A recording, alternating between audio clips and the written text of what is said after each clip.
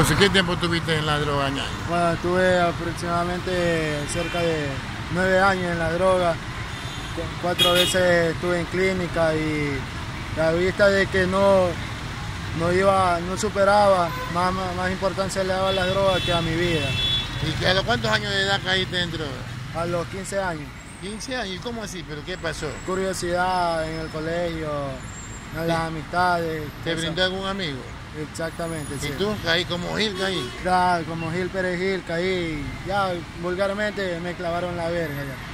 No diga eso. Sí. No, pues. Así dicen. Así dicen, pues. Ya, ¿y no. qué? ¿Y de dónde sacaba plata para consumir droga? Le robaba a mi familia, a mi mamá, a mi abuela. Todos los fumones le han robado a la familia, ¿no? Claro. Las familias son las víctimas de los fumones. Así es. Y de ahí no robaban en la calle.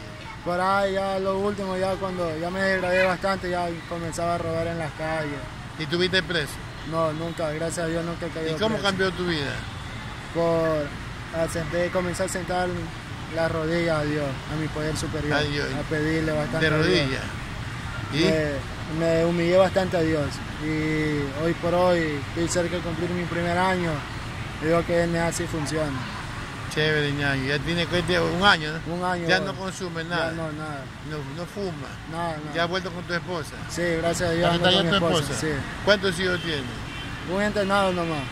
Ya, pues dale un hijo, pues ñaño, anda con tu internado. Ya estamos en esa planificación del hijo. Ya, ñaño, que Dios te bendiga. Chao. Pasa bien, ya. Chao, ñaño, chévere. Ahí se va mi pana, ya Dios le dio su esposa, le dio...